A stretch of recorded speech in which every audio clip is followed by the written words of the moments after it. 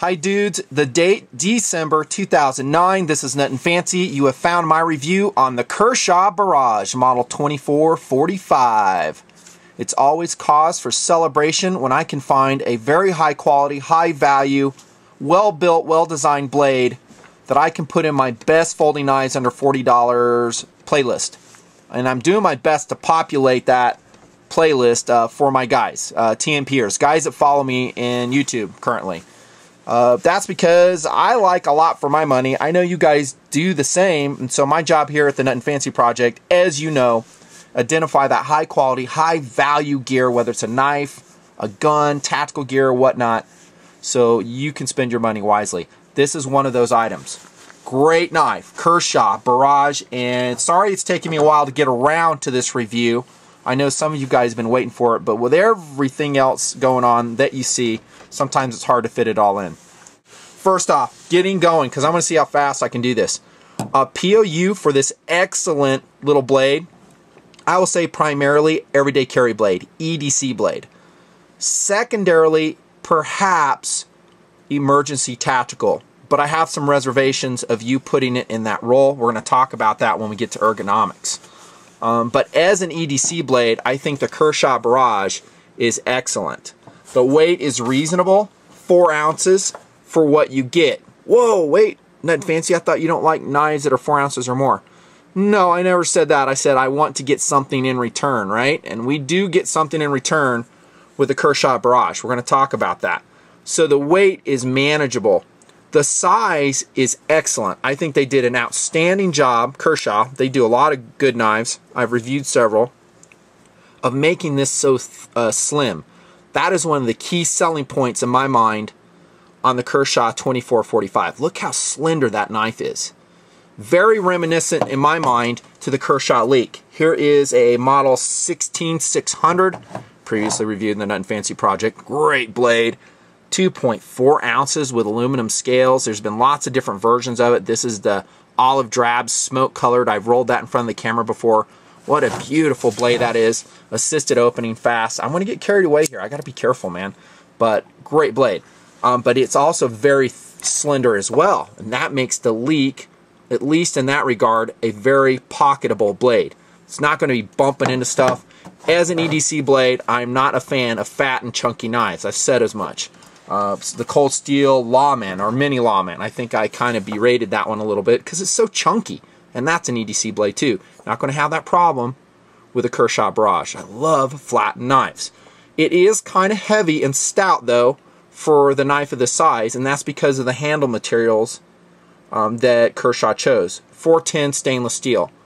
The downside, yeah, a little bit heavier. Some guys like that though. I acknowledge that, fully acknowledge it. Some guys, they like that heft in hand. In this knife, and every knife is kind of different in my mind, I really don't mind it. Because, like we're going to talk about in, I don't know, one of these talking points, it's a strong blade. That's what we're getting in return. Okay, and we'll talk about lockup. POU, EDC blade. Let me get to this. What are my reservations as tactical blade? Again, I'm going to jump ahead a little bit here. First off, I think it has kind of a thumb stud issue. Okay, to make the knife very slim in form, Kershaw went with low profile thumb studs. On most of my folding knife reviews, dudes, I talk about thumb stud issues. I think I was maybe one of the first that did it. A lot of guys never addressed it but to me, for a folding knife review, it's pivotal because it's going to speak to how quickly you can get the blade out, and that drives to tactical use. That is a very low profile thumb stud. It does not stick out sideways from the handle, but it's hard to engage. Okay, and I find if you push forward, in other words that direction, it's even harder. You kind of got to push up in that direction, and then you'll get a fast deployment. I could think of a dozen or a couple dozen other knives I'd rather be carrying if I know that I would have to use this as a defensive tool. So thumb stud, not super great. I would like to see a thumb stud along the order of, where did it go? How about the Blur? Also a Kershaw design, excellent. Sporting probably what I said in my review of this blade, one of the best designed thumb studs in the industry. See how that's angled? Granted, the Blur is a thicker knife. And so they are able to extend that thumb stud ambidextrously, both sides of the blade. But I love that slanted and angled engagement surface on the thumb stud, the blur. I would love to see a low profile version of that on the Barrage, the Kershaw Barrage. And let's not get confused. I mean, we talked about the mini Barrage, at least I did, the Benchmade. This is Kershaw's version. So can you swap the thumb stud out? I don't know. I think it'd be a hard thing to do. I don't see any screws to do it. It may be press fit in there very tightly.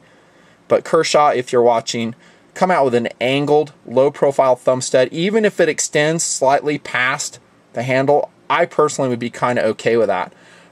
As it is, though, for an EDC blade, I think it's adequate.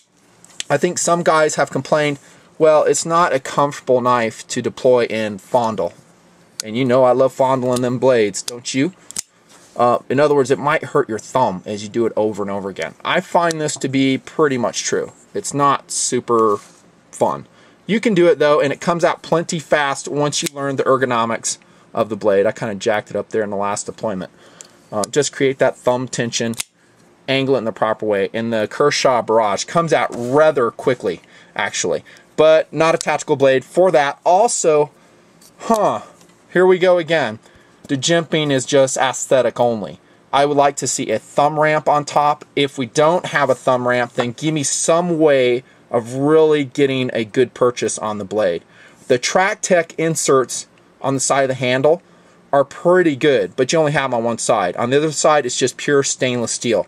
By the way, you're looking at version 2445 CKT.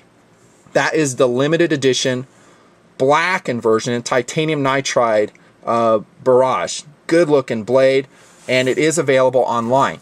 A lot of guys, and I'm kind of deviating from the talk points, but sorry, here we go. A lot of guys will call this the Walmart blade because I think, not positive, it was generated as a Walmart collaboration, and it's still available in lots of Walmart stores on their website.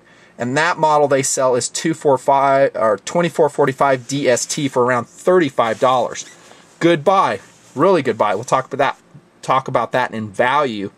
This one is limited. Limited to something like 421 pieces, I think. So get it while you can. Good looking blade. Okay, so I jumped a little bit ahead on some ergonomic issues about the traction. To me, a knife that offers emergency tactical utility, let me crank this up a little bit, would maybe be along the lines of a Blur that has Track Tech on both sides of the handle. A very well-designed thumb stud again. This particular knife design is assisted opening. A little bit better. No, it does not have on the top really good jimping like I said in the review. But the handle is big enough. That's another factor in my mind to make it an emergency tactical blade. A smaller handle like this, it's going to be harder to purchase. If your hands are bloody, sweaty, have oil on them or something, you're going to have some issues hanging on to the blade. In my opinion. I mean, guys may differ on this. That's just my take. Let's get back to the talking points and get cruising. POU, talked about that. Size and weight. I love the slimness. The overall size, before I progress, let me roll in some comparisons so you guys can get an idea. My very much heralded and also beloved Kershaw Skyline. Reviewed in the project, of course, highly recommended by me, Nutnfancy. You'll see the annotation if I get around to it. This is model 1760, 2.4 ounces, 13C26 steel for an amazing $30. Maybe a little bit more, a little bit less. How about the Pack Rat? Also, outstanding Kershaw product. I will review that separately. 1665 ST Combo Edge. You can see the size differences. And then also, let's roll that leak in again, because in a lot of ways, that Barrage is very leak-like.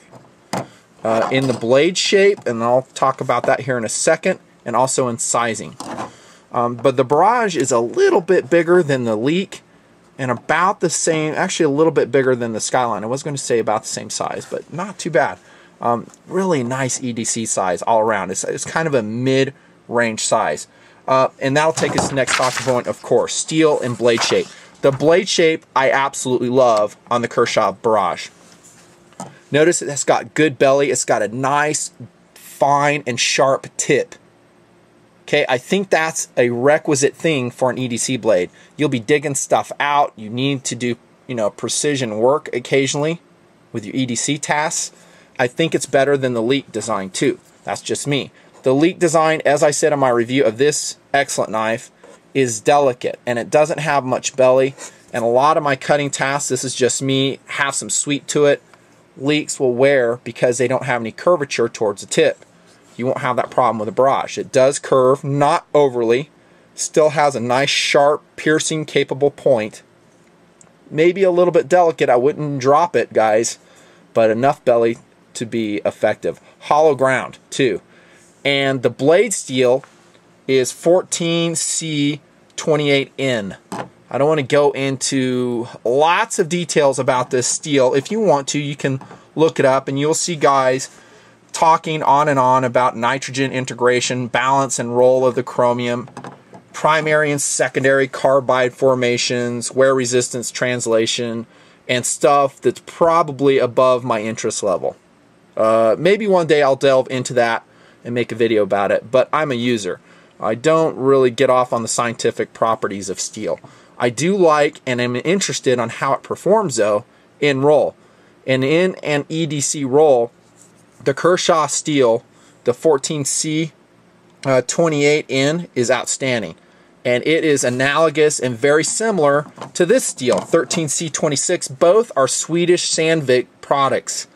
I find they have excellent hardness, they're corrosion resistant, just a generally high quality chromium stainless steel. Good toughness and ease of sharpening. This 1760, I will say, is amazing at the fineness of edge that it can hold. And again, that's a 13C26 steel. This is 14C28N. A lot of acronyms to keep track of. Very similar though.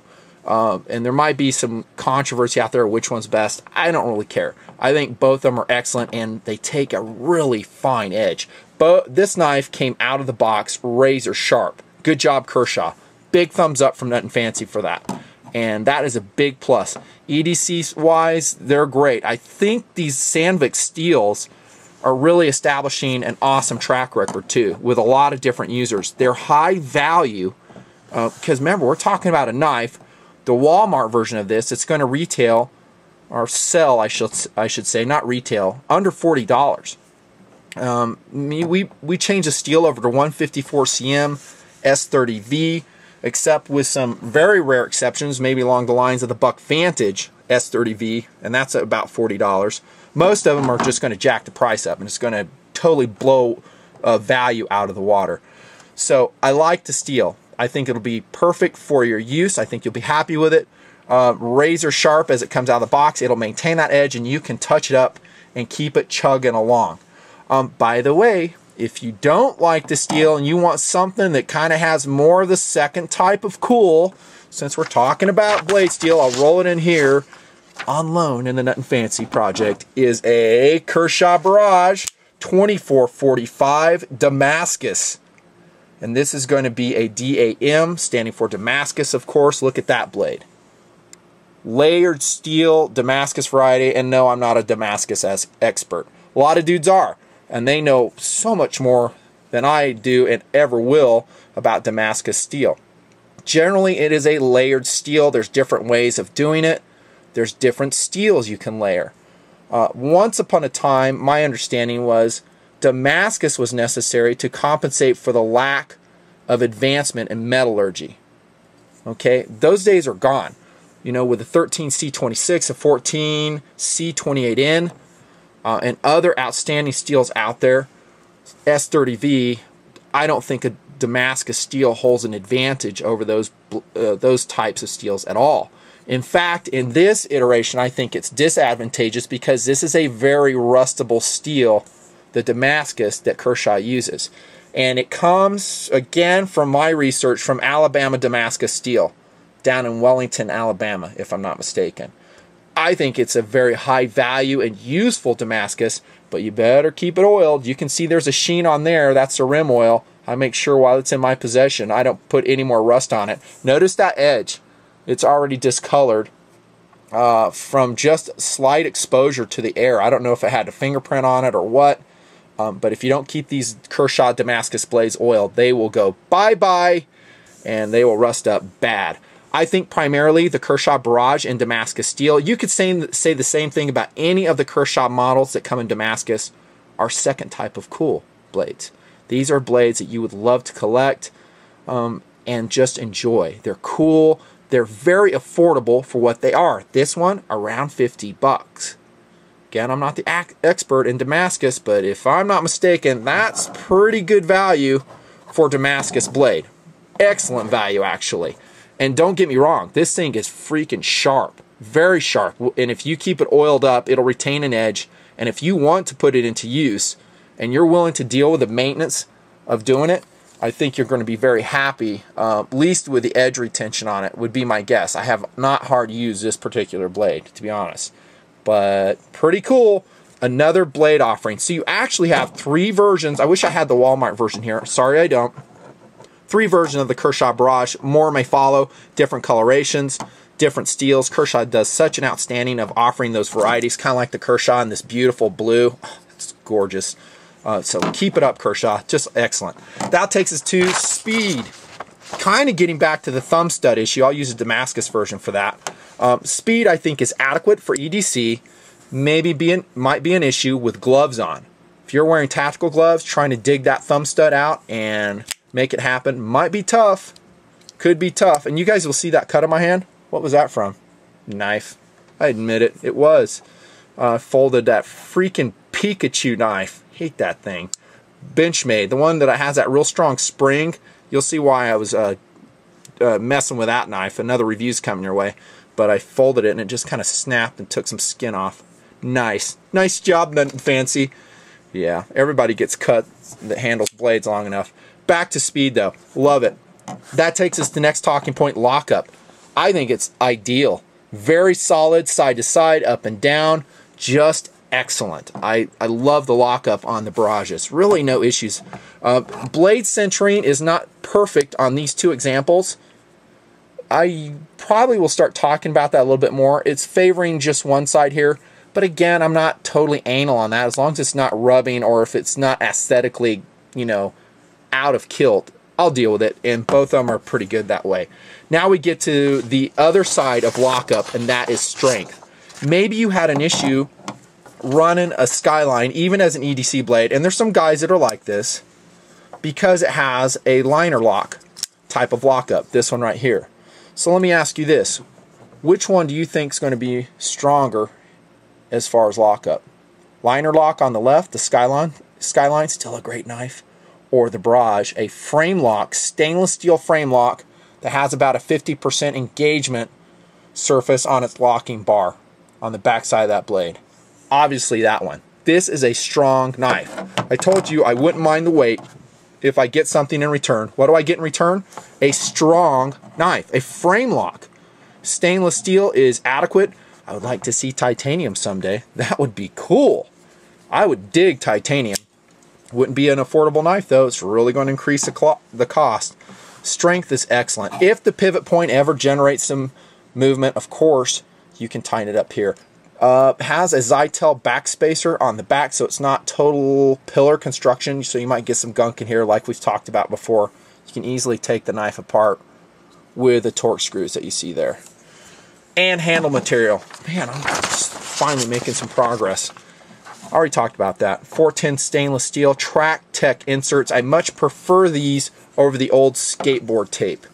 Okay, and actually I had and wrote Kershaw a couple years ago, actually several years ago, and said, hey, can you switch it over? And that's just my preference, guys. Sorry if you disagree, but that skateboard tape, when I use it in a big run like this, can really just chew the pants, can chew your skin up.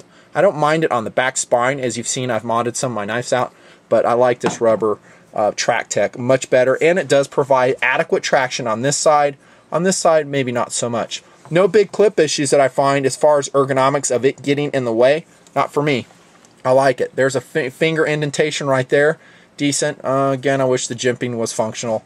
You can't get everything though. I wish you could. So overall, I will classify in the role as an EDC blade the ergonomics of the 2445 Barrage as excellent. Good in hand, very slender again, nice curvature conforming to the palm right here. Just overall, I dig it. No issues whatsoever. By the way, if you have issues with imported blades, you know, don't worry about it with the Barrage and pretty much all the other Kershaw designs. That's because made in the USA, baby. A lot of guys will dig that. I do not get mired in that controversy. Sorry. I just don't. But I like it when they're made in the US, and I like it when they come in under $40. But this, to be honest, will probably, we have to kind of stretch it to put it in that playlist, because this one is about $43. That's a really good price from my friends at yourcornerstore.com. Snapshot, December 2009. Okay, you might beat it somewhere else. I highly doubt it.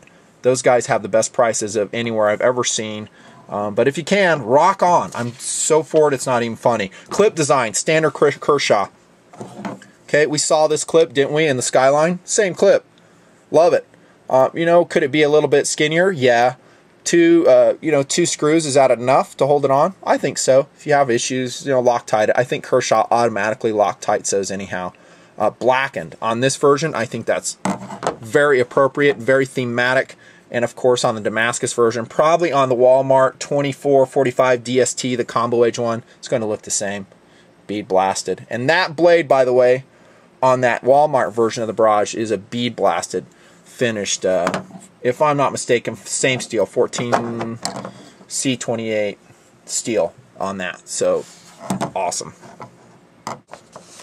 Durability on the Kershaw Barrage, I predict, will be outstanding. It's a frame lock. It's made of stainless steel. Very durable. The only way you could jack it up is perhaps by dropping it onto concrete and busting that tip off. Could it happen? Yeah, it could. I mean, you can't have everything, dudes. You want a very fine tip for fine work, which I do in my EDC blades. It's really tough to get a compromise of a very strong tip with delicate precision qualities. So be careful of that. Other than that, I think it's great. I think a couple users have complained about, where's my light? Streamlight Pro, blue, love that thing.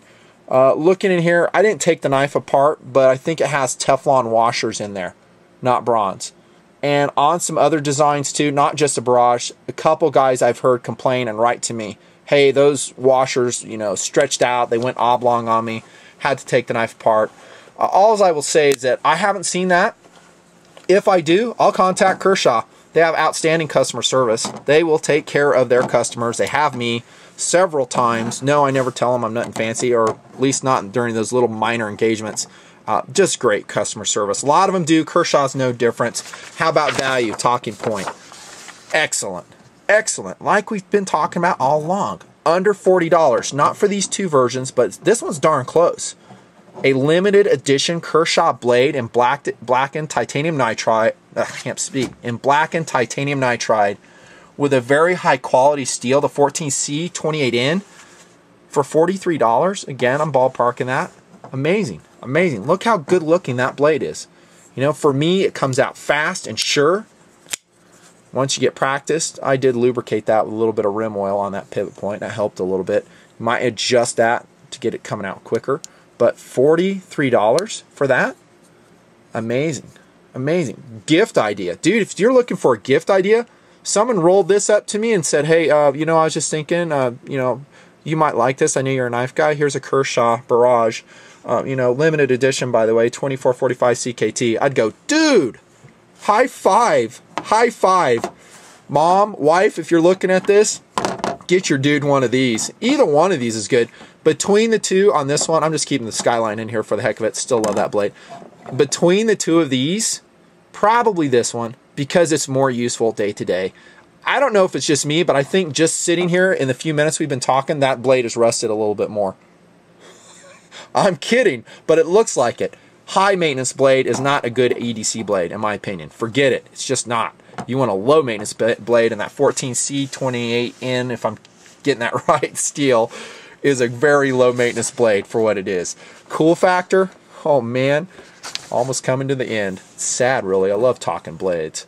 Well, Damascus, can you beat the cool factor on that? Yeah, you can. There's others, but for the price, if you're looking for cool factor in a Barrage, that Damascus version, I think that's good looking too. The bead blasted stainless steel handles against a Damascus, just gorgeous. That's max cool factor. Remember, first type of cool is absolute utility. Second type of cool is functionality and roll. And I think the the Kershaw Barrage has it in spades, depending on what you're after. It just depends. What a great little blade this is. US made by Kershaw. Outstanding design, great blade shape. I find it fast to deploy. Yeah, the thumb stud could be better, but they went for the ergonomics of a very slim carry blade. And it's a frame lock. It's a frame lock. Wow, great blade. Thanks for the support, Nutnfancy. See ya.